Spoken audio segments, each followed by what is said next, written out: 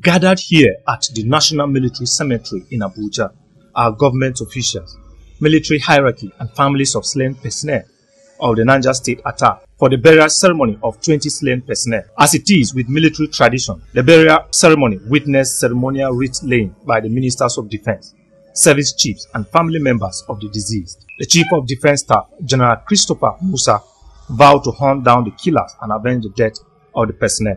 To the men and women who continue to serve in the armed forces, wherever you are, I want to express my deepest gratitude. Your commitment to defending our nation, even in the face of great peril, is truly commendable. You carry the torch that our fallen heroes have passed on, and we stand by your side as you confront the challenges that lie ahead. To the bandits, terrorists, and perpetrators of violence who seek to sow division and fear among our people, know this: our resolve will not waver.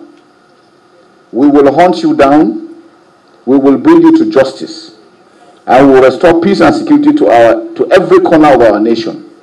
Your actions may cause pain and suffering, but they will never extinguish the spirit of unity and resilience that burns within us. The CDS and service chiefs thereafter handed over the folded national flags to the families of deceased personnel. While the remains of the deceased personnel were prepared to be lowered down to Mother Earth, 21 volleys of gunshot salute were fired in honor of the slain heroes.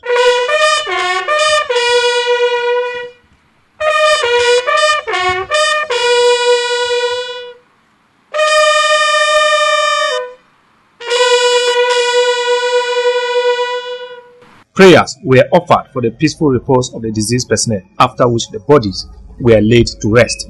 John Taylor, ITV News.